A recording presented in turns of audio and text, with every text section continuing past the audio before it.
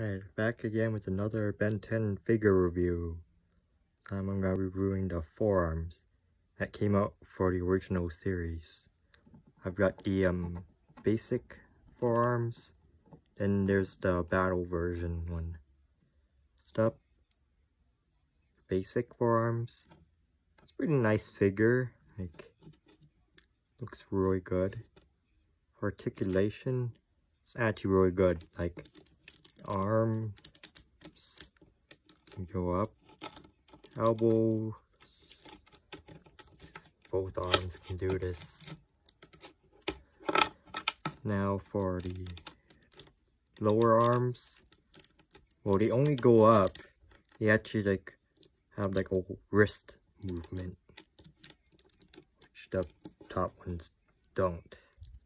That's cool. Head turns, and then like the legs and knees.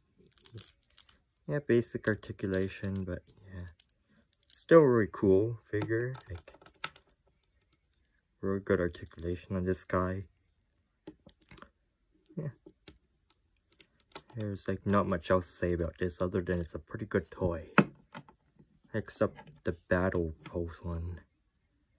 Yeah, this guy, he's seen better days. Like the black stripe, it's like gone. His paint is like wearing off. Yeah. Still, it's got the same articulation as the regular forearms, except they removed the wrist movement, which kind of sucks. Yeah. It's hard to get him to stand because of like the weird pose. Face, it looks really nice. He's got his mouth open. In fact, both figures, they can be interchanged with each other. If you don't like that one, you get this one. Or if you don't like this one, get that one.